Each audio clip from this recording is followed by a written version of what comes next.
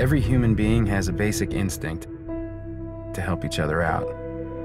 If a hiker gets lost in the mountains, people coordinate a search. If an earthquake levels the city, people all over the world send emergency supplies. This instinct is found in every culture, without exception. At around 4:30 a.m., our satellites detected a storm approaching the Ares 3 mission site on Mars. The storm had escalated to severe, and we had no choice but to abort the mission.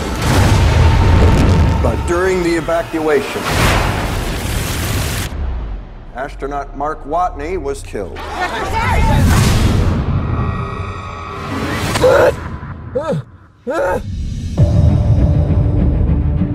I'm entering this log for the record.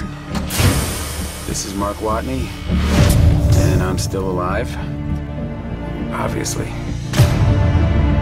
I have no way to contact NASA or my crewmates, but even if I could, it would take 4 years for another manned mission to reach me, and I'm in a hab designed to last 31 days. So, in the face of overwhelming odds, I'm left with only one option. I'm gonna have to science the hell out of this.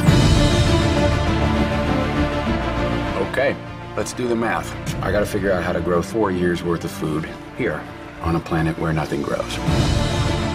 But if I can't figure out a way to make contact with NASA, none of this matters anyway. Houston, be advised. We've got a video message. It's directed to the whole crew. Play it. Mein Gott. Mark Watney's still alive. Woo! In your face, Neil Armstrong. We left him behind. Let's go get our boy. This is something NASA rejected, so we're talking mutiny. And if we mess up the supply rendezvous, we die. If we mess up the Earth gravity assist, we die.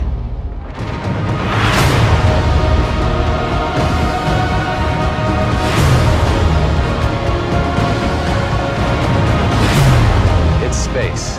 It doesn't cooperate. I guarantee you that at some point, everything's gonna go south on you. And you're gonna say, this is it. This is how I end. Is it possible that he's still alive?